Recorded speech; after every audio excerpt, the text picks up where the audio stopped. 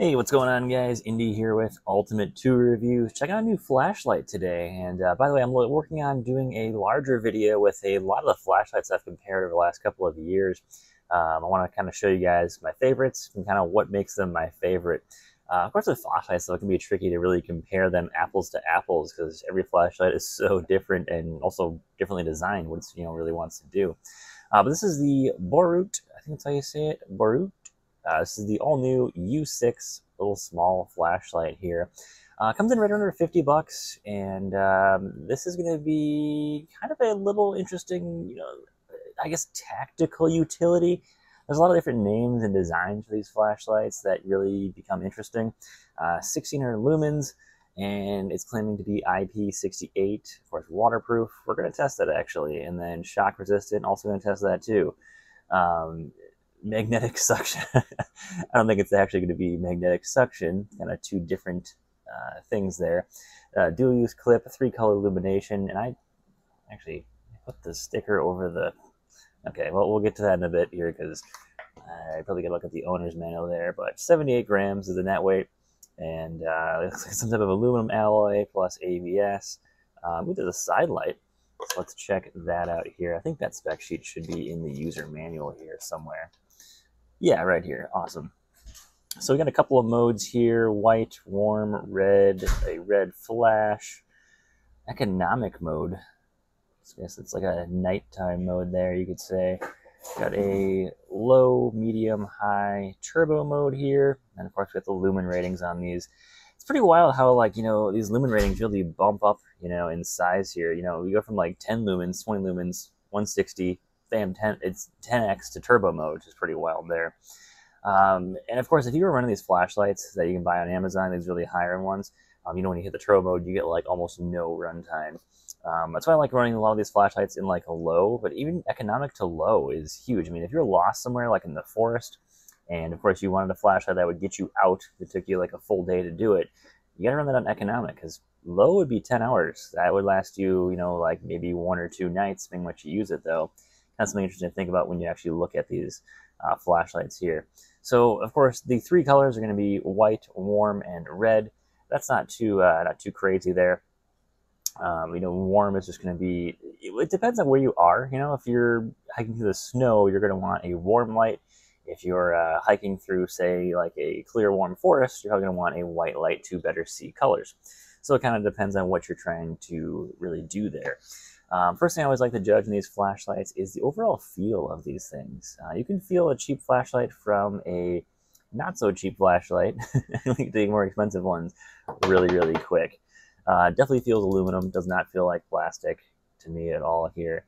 And a lot of times they like to use the aluminum near the LEDs as kind of like a cooling method there, which is super common.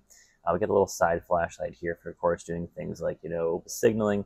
You can put this on your bike, on your person, and as you're hiking along, that thing flash red. That's kind of what it's designed to do, which is a cool little thing. Got a magnetic here. Yeah, there we go. A little magnetic attachment here. That's pretty sweet. Feels pretty decently strong. Not like super strong, but decently strong there. And one thing I will say, some brands, who I won't name, they kind of have this really cool, way to turn the flashlight on that can be kind of confusing. If you've seen some of my reviews, you kind of know which ones I'm talking about. But this is great. Here's my power button, and here's my other button here. So, bam, there we go. Super easy. That's going to be my warm, of course.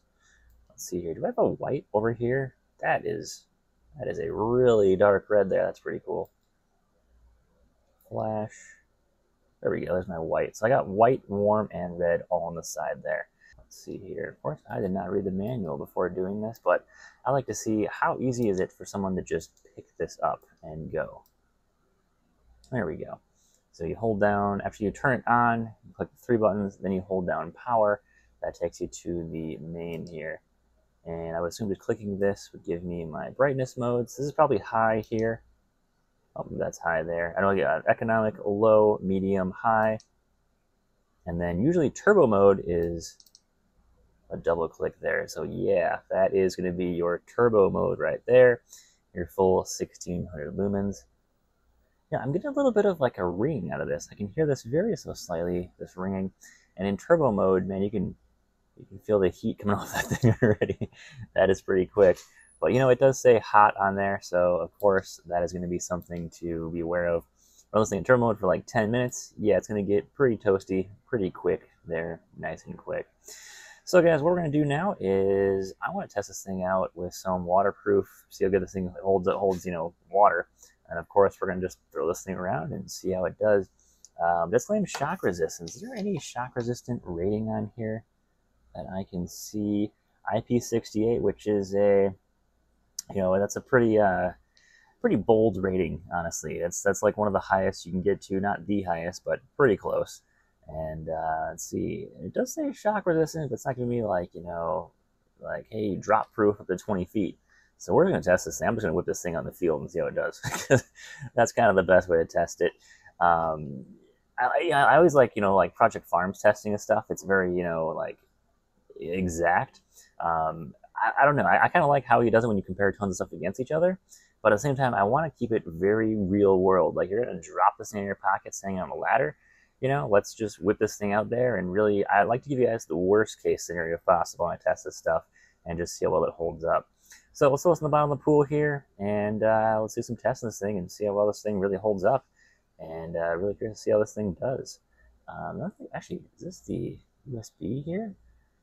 Okay, that's interesting. Usually those are much better covered than that. But, and again, this thing probably won't catch here too easily. You kind of got to be more purposely trying to get this out.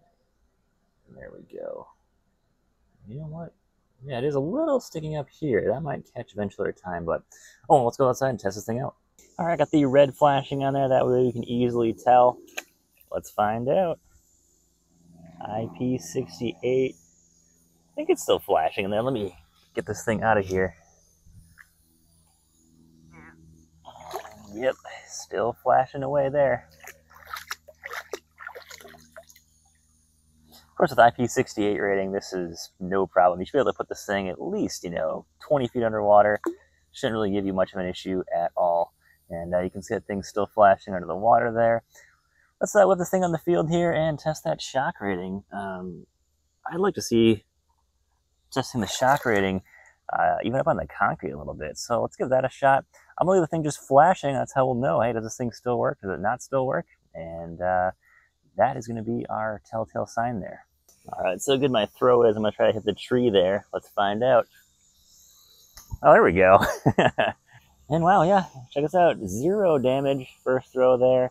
That's a pretty realistic, you know, just whip this thing at something and see how shock resistant it is. Of course, when you get this aluminum like this and ABS plastic put together, it's usually a pretty solid combo here. Let's do it a couple more times, and I'm going to smack it on the concrete, and that'll be the testing.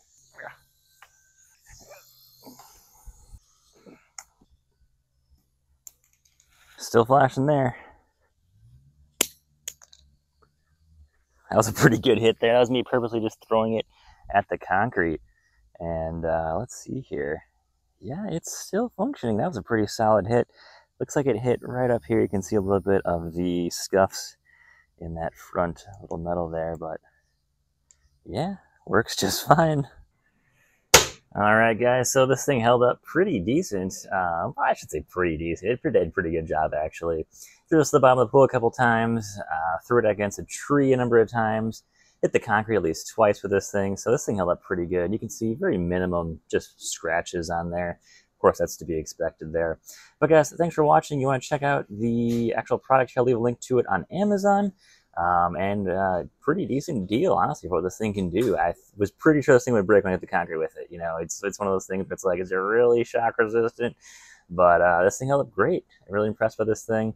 Looks like kind of a cool black and white color scheme on there. And thanks again for Boruit for sending this thing over to me for testing. So guys, thanks for watching. Take care. Have a great day, and stay safe out there.